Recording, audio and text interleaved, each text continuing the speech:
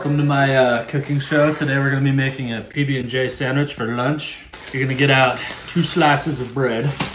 So this covers your grains.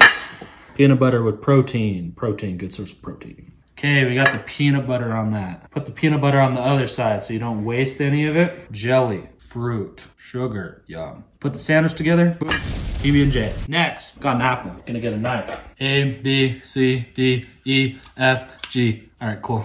Cut the apple in half, cut it in 4ths, and then you're gonna cut it into 8ths. Pretty magical. So you cut off the ends. Now you gotta cut a triangle like that.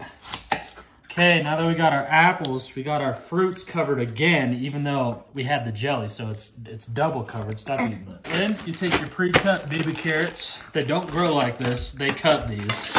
Really? Serving of carrots. Done. Lunch.